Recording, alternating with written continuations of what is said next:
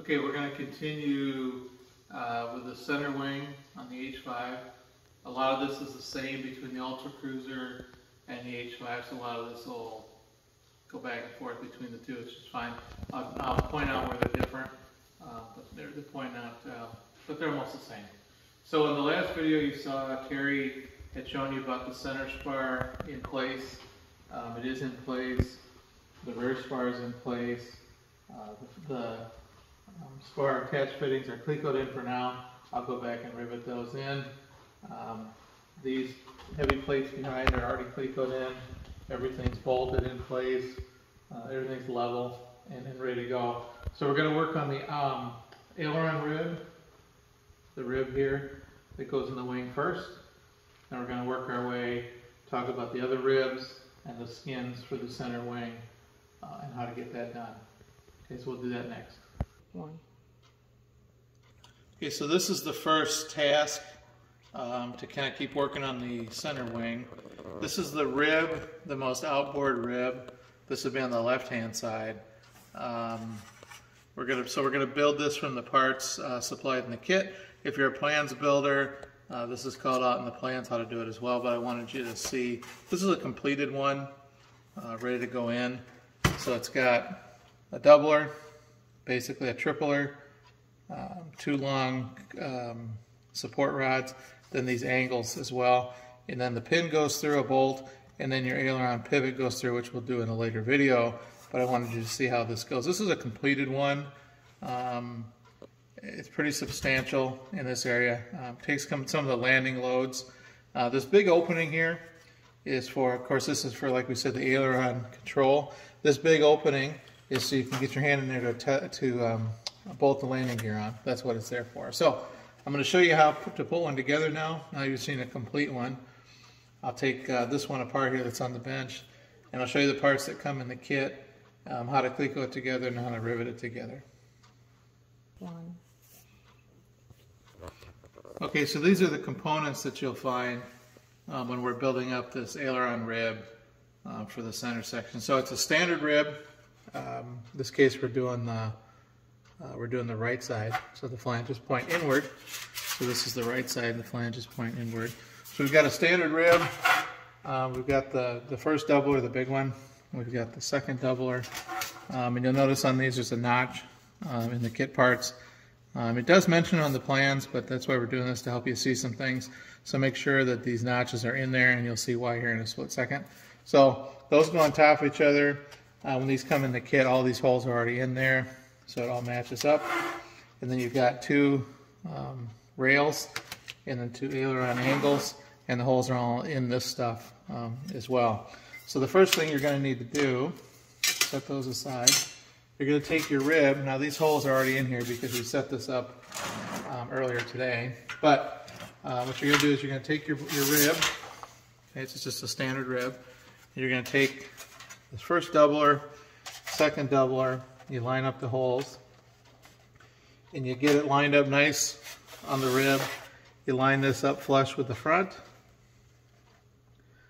and make sure it doesn't stick past.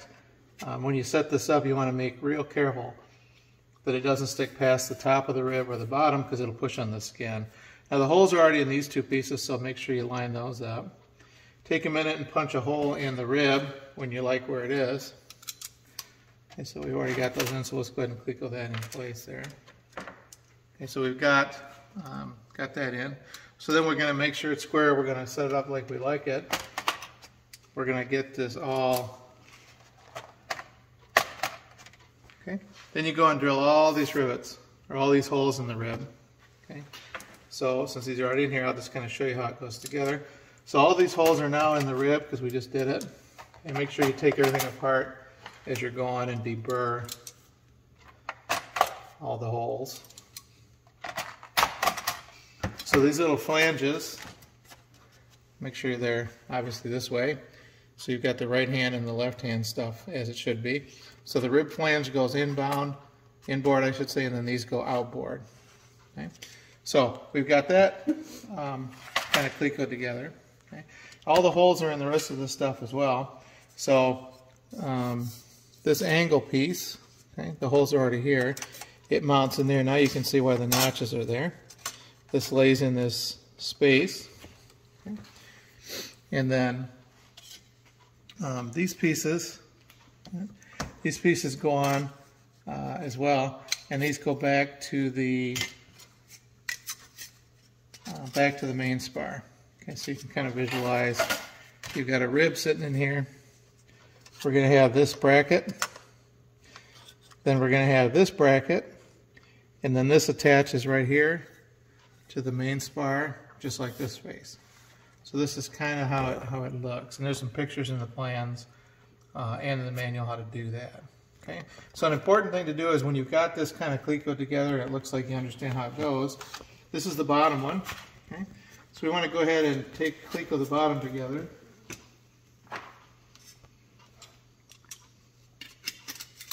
Okay, so we've got 4 rivet holes and then a big hole here that's going to be the pivot for the aileron.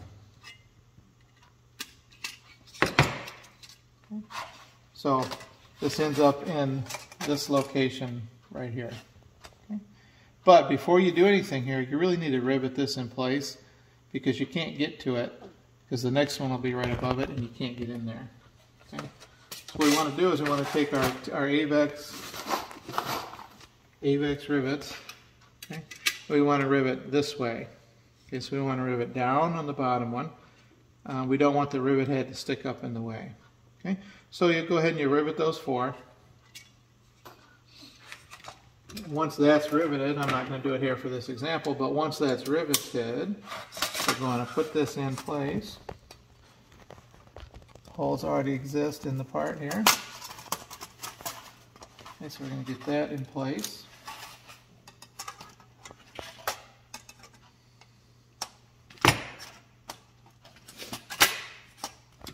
Snaps in really nice and tight.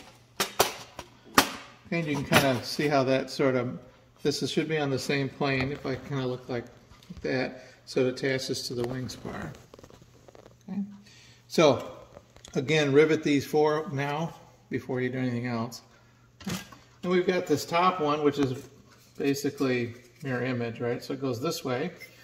Flange goes towards the spar again.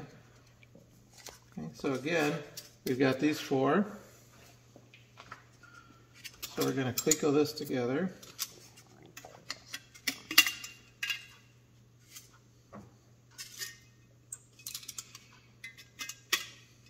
Okay. And this is going to end up in here. So we're going to rivet these 4 rivets again before we install it. Okay. So I'm going to put this whole thing together here just to kind of show you. Okay, so we would have rivets in this piece. This piece would also have rivets at this point in these 4, on the top and the bottom. Okay. And this other one goes in.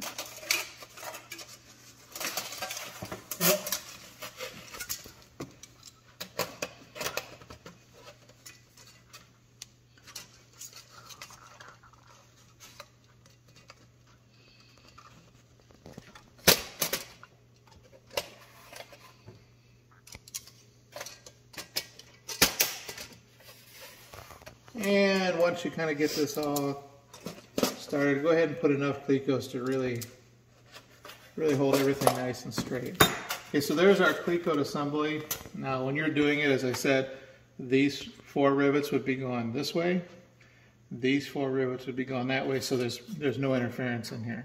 Okay, so that's how it should look. Take a minute, make sure this is flush, which it is, and this is down a little bit from the edge. You don't want it to stick up. And if it does stick up a little bit, sand it, file it, whatever you need to do, because you don't want that to rub on the skin. Okay? So you kind of get to this point, okay? And once you're at this point, feel free to rivet the whole thing. So we're going to use AVEX rivets everywhere. Okay? These holes that you see here, I'll show you where these come from in a second. You wouldn't have done these yet. Okay, so you'll have these, all the rivets around the perimeter, and then these rivets, and even the rivets through here. There's some extra holes here. Those don't go anywhere. They're just there because then we can use the same part. We don't have to have different parts for an upper and a lower. They're just there for tooling holes. Since these are already used, in this plate. So we have all these extra plates on here for strength, and also because, as you know, the rib has these lightning holes and there'd be nothing to attach to.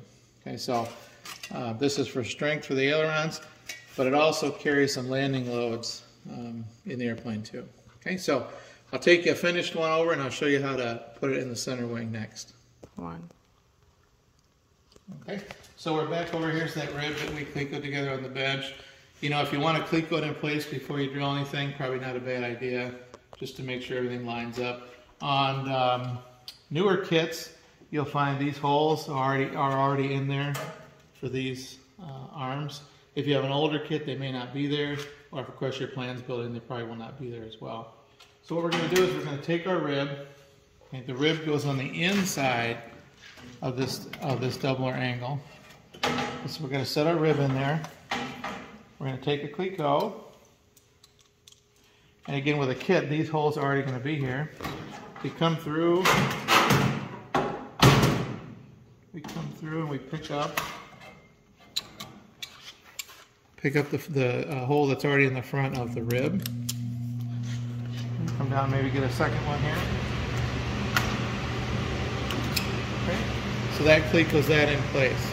Okay, and you'll see these angles purposely stopped short when you were putting it together on the bench, so they don't interfere with this angle. Okay, so those are there. Now it's really important. Your spar will come with these 6 holes. You're going to want to take a drill and drill through the rib. These holes are already in here, but you're going to drill through the rib to pick this up. Okay. So you'll end up with rivets across the front. You'll end up with these holes here as well. Gives us some extra strength. Okay. And then these arms, these aileron arms right here.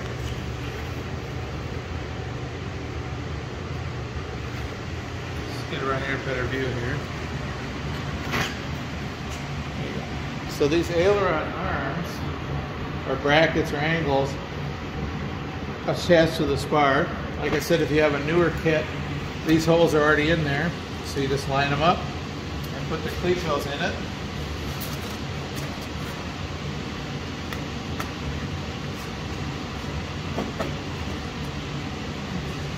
You can do that at the top and the bottom. I would get enough clecos so you can hold everything square. So now you've got the aileron rib in place. You have all these are here. These are riveted. These are here. You've drilled these holes, deburred everything. Okay. Take it apart. Make sure everything is deburred and cleaned out. And then you can run AVEX rivets through everything. Okay. So you're going to have AVEX rivets through these. Don't put the front ones in yet, because the nose rib goes there. You're going to do those at the same time. But you can go ahead and do these, and that'll hold the rib in place. And then when the nose rib goes in, you can do these rivets. But this can be completed at this point as far as the aileron attachment part. Okay, so you're going to do that on this rib, this side, and you're going to do the same thing on the other side. Okay, so that's kind of the first step when you're starting the center wing skin. Okay, so the next thing you need to do on the center wing is make 2 of these step ribs. So they're going to be on the left side of the airplane, so you have to use a left rib. This is the left one. The flanges are inboard. So this is the page of the plans you're looking at, sheet number 5. You've got to make 2 of these. So we're going to set the rib on there. Okay. In your kit you'll find these step stiffeners. There'll be 2 sets of them. So the distance shows 4 inches here. You can be somewhat reasonably close to that. In fact, if you want to just use the plans and look right through the picture and get them kind of where they need to be, the placement is not real critical. The important thing is they don't stick past the bottom of the rib and they don't stick past the top, because you don't want them to hit the skin. So if you get the bottom one in place, go ahead and drill it. And some of these are drilled already. Go ahead and drill it. Put a cleco in. Nice thing to do is to make sure they're nice and perpendicular. Use a straight edge, or a 90-degree square or something. Get that nice and perpendicular. Get all 4 of them in place. Again, the positioning is not super critical. You can kind of see we're pretty much in line with what's on the plan sheet, and that's close enough. So we're going to get these in. The holes already come in this part, so you just need to transfer them into the rib. Go ahead and take your time and get all the clecos in. Make sure it's nice and straight, nice and perpendicular, and deburr everything first. And then once it's deburred, take it apart, and then you can use the Avex rivets. Now, in this particular case, it's easier to rivet from this side because you can get the rivet head of the tool in there, and it's perfectly fine to do that from this side. So when you get done, you end up with two of these. These are called the step ribs, and they go on the left side. So when you step on the wing, these are pretty stiff, as you can tell when you build it, so they don't deflect too much when you're stepping on the wing to get in the airplane. So two of these, and these only go on the left-hand side. So the next step will show you where these go, and we'll show you how to start skinning the center wing kit. Okay, so to put the center wing together, you've got the spar already set in the aircraft. Got the spar already set in the aircraft. The rear spar is going to be sticking out because it's already cleated in. You already kind of did all that kind of work. So take this bottom skin. It's the one with the lip in it. Okay. The ribs can be in here, not in here, whatever you want to do. Slide the skin so the spar nests inside of this edge. Slide it in. Okay. You'll find that there is a hole already in this spar. This outer hole in newer kits will be in the rear spar and in the skin. Okay, so you can kind of put that in. And then go underneath and cleco the skin into the bottom spar right here in a couple spots to kind of get it somewhat held in place. Then we're going to cleco in this rib we built on the bench. Remember this aileron rib with a nose rib, and the nose rib needs to be notched out. If it's not from the kit already, make sure you notch it to clear this. Okay. Then a standard rib, and then we've got the two step ribs we built in the previous step. It's got the supports here. When we step on the wing, it gives us a little extra strength. Okay. We've got the inside rib. I like to turn this rib the opposite direction, only because it makes it easier to reach in when you rivet. You don't have to do that. You can leave it the other way. It doesn't matter. I like to turn around the other way. It's just a preference. It doesn't make a difference. So when you put this all together, it's a good idea to label A, B, C, D, E, and label all the ribs. Because when you put the skins on and you drill all the holes, you want to put everything back where it was. So it's a good idea to label absolutely everything. So you can see the holes are already in these because we've already had the parts together. We took it apart just so you can see how it goes. You see the line down the ribs. You can see the lines down the ribs. Okay, in the holes. And again, that's how you line things up. Okay. So this is what it looks like. You get the bottom skin on first. Don't rivet anything at this point. Just cleco it in place. Move the ribs so they line up through the holes. Punch them in. Cleco it. Right.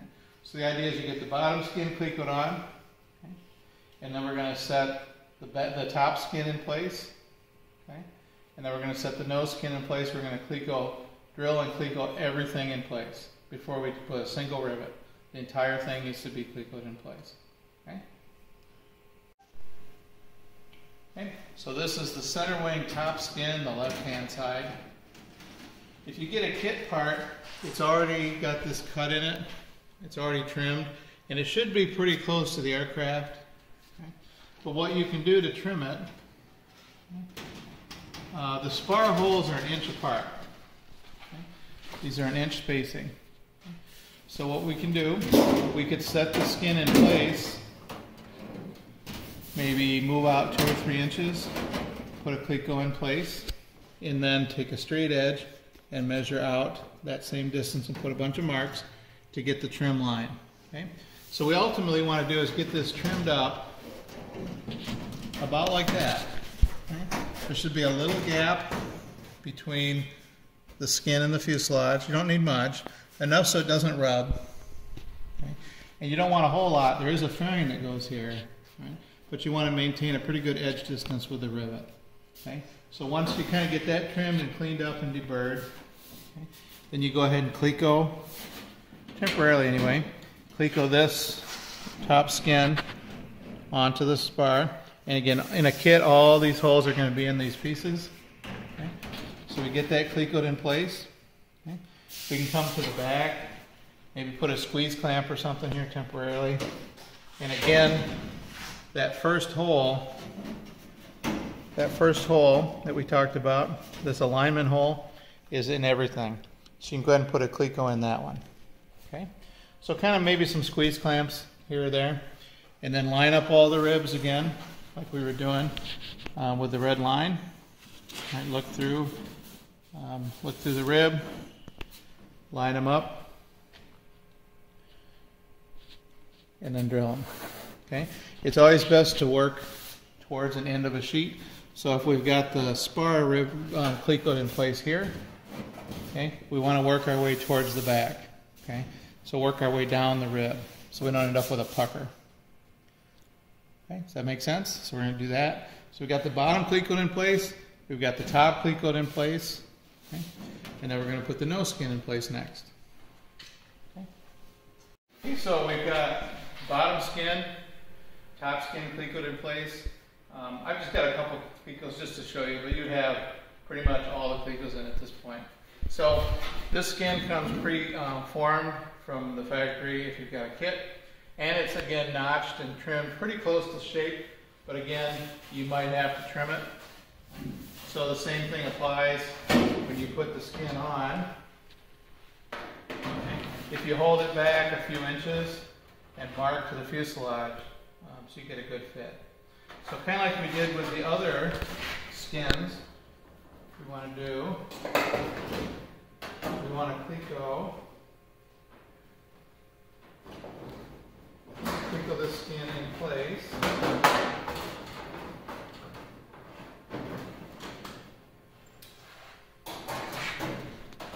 We get a couple clecos at least to get it started. So we get this clecoed, and I would go ahead and, since these are factory holes, go ahead and I'll do that for you now. We'll put a good number of clecos in this to hold everything nice and straight.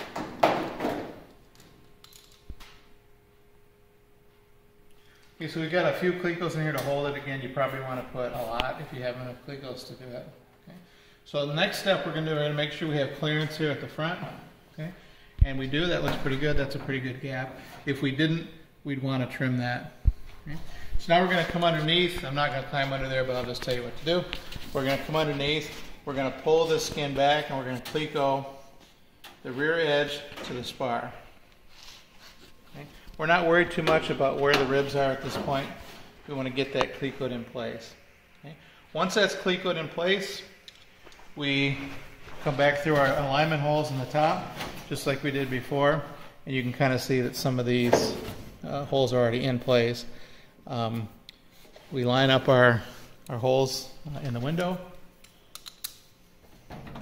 and we go ahead and we start clecoing everything. Again, we want to work towards the front of the nose in this particular case, and at the bottom we work from the spar forward. So it pushes any material we might have up into the nose to take it up. Okay. This skin is going to fit quite tight on purpose against these ribs. There won't be much motion in here. This takes care of a lot of the torsion, and the wing holds a lot of force. Okay, so you get all that clecoed together, the entire wing. Okay. And then once you're clecoed together, you've got your setup. You had whatever you had set up, straight edge, your clamps, whatever you had. You'll find this gets so stiff you won't be able to do much adjustment anyway. Make sure you get everything clecoed in place, make sure it's how you want it. Take it all the way apart again, clean it, deburr it, make sure there's no chips in anything, rivet or cleco everything back together, and go to town and get it riveted. One thing to remember, when you've got the skins off, make sure you rivet all the spars in place first. Okay? So you rivet all this stuff, rivet all the spars to the web. before you put the skins back on. It says that in the instructions, but be sure you do it. Okay? Because once you kind of do this, you got to take it off again. That would be a big hassle. Okay? So you get that all clecoed in place and all nice and straight. And then you start riveting. Again, rivet the spar first, and then take out maybe every other cleco, and then start riveting. Okay. One thing I didn't mention, just because I don't have it here in front of me, but this wing, there's a step plate that goes on here, and it goes on top. So you'll see that in one of the next shots after that. So that's kind of how you get the center wing together. Let's get the skins and the ribs on. Okay, so we've got the center wing assembly all clecoed together. We already verified that this was parallel to the back. We verified this is perpendicular to the side rails. Everything is straight, as you saw in the previous videos. This whole entire thing is clecoed together, and it's so rigid at this point, it's really not going to move around. So as long as you keep all the clecos in it, when you get ready to rivet, it'll stay put. Okay? Order of riveting, kind of up to you. What I usually like to do is I like to do the main spar first, and then take about every other rivet out and kind of work your way through. Everything is built with the AVAX rivets and the special puller head. Okay? So as long as you leave a lot of clecos in it, it's not going to move around on you. So you're going to do all the riveting that you can do from this point and finish up the build. Okay? So that's what it looks like before you rivet. And again, you want to leave as many clecos in as possible. In fact, you could even add more than that. One thing I want to point out is I kept a couple of these I want you to see. We talked about drilling holes and lining things up. And so on the ribs, as we talked about earlier, you've got a red line in the middle of the rib. Okay? So basically, to get it lined up, you move the rib in and out by hand until you see the red line come into view. I'm pulling the rib with my hand, see? It comes into view, you hold it down, you drill and you punch and you put a cleco in there. And that's how you keep those ribs nice and straight. Okay? You do that everywhere, all the way across, and that's how you make a nice, straight fuselage. Okay, so I want to talk a little bit about the aileron attachment differences between the H5 and the Ultracruiser. You saw in the previous little section building this aileron rib. So this is an H5. In the H5, the control stick is behind the spar, which puts the aileron assembly behind the spar like this. Okay, this is what it looks like when we get going. Over here, you can see there's an Ultracruiser. Okay, looks similar. Okay. You've got the doublers and the tripler on the Ultracruiser, just like we did on the H5. We've got a hole here to reach through to attach the landing gear, just like on the H5. Except the difference is the angles and the aileron doubler pieces are in front of the spar on the Ultracruiser. Okay, so it's in front. So otherwise, the build process is about the same, but the Ultracruiser is in the front. And I wanted you to see the difference between the two. And again, this is the H5 in the back. Okay, so when you get all done, this is what the center wing should look like. Everything's riveted. When you get to this point, don't rivet this back line of rivets quite yet. You need to wait on that. Whether it's an Ultracruiser or an H5, you need to wait because the trailing edge for the Ultracruiser, the trailing edge goes under the skin. And if you're doing an H5, you're going to put a flap on here, which will be one of the next videos we'll look at later. It's a good idea just to leave this clecoed for now, and then we'll come back to it. So you can see everything's in place. Everything's riveted permanently.